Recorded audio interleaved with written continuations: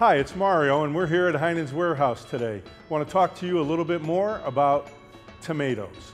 We love all the varieties and different flavors that we bring to our stores every day. We are also obsessed with local. We have many tomato varieties that are grown here in Ohio for us all year round. Here at Heinen's, we have a tomato room that is a specific temperature to maintain the eating quality that you would want when you get it home. Many times in my family, I may go home and find tomatoes in my refrigerator.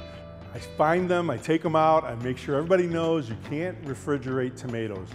What it does to the tomato is it starts to break it down internally.